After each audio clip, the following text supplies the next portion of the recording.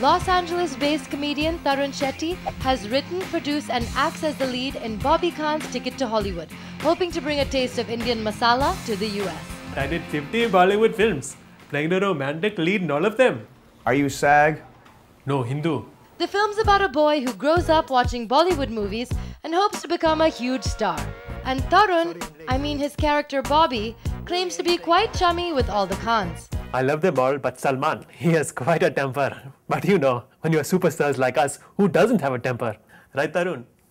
Right? Yeah. Canadian comedian Russell Peters was happy to sign on to the project too. Somebody asked you, my name's Harry Patel. Okay, I'm sure people are going to be asking. Listen, Harry, what are you worried about? You got a movie coming out soon? You'll be a big star. You're going to have crazy chicks all over you.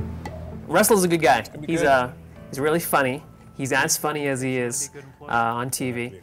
And he made fun of everybody on set. We could have just put another camera up and filmed another special for him. Well, here's hoping these foreign funny men get their due in Hollywood, Bollywood and beyond.